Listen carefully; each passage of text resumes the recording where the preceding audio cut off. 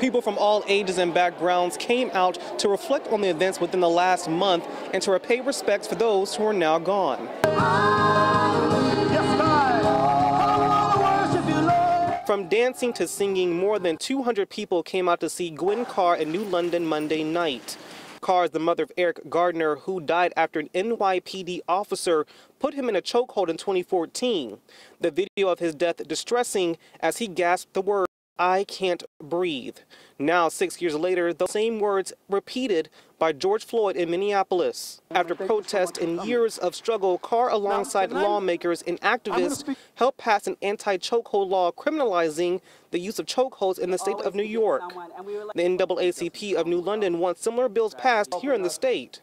If there's an officer-involved shooting, that's investigated by the Attorney General. Here in Connecticut, it's investigated by a partner prosecutor who knows the players, and so there's still that air of a conflict of interest. Thank you. Carr says her worst days wasn't finding out her son died.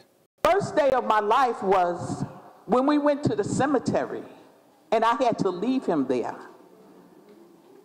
And he didn't walk out that cemetery with me. I spoke with Carr after her remarks, and she says hearing George Floyd's words of "I can't breathe" brought everything back. Oh, it was like an echo from the grave, and it was such a dark feeling to see that the police are still killing our children, and it was not a good feeling at all.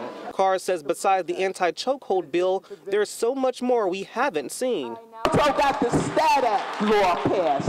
When you kill our innocent children, we want to know the names, the race, the circumstance. Was he mentally ill? What was his age? We want to know it all. Why is this child dead? Now, Carr says it's time to move forward, even when some say it's not comfortable to talk about race or police reform. It's not uncomfortable for me to have that conversation because it is real.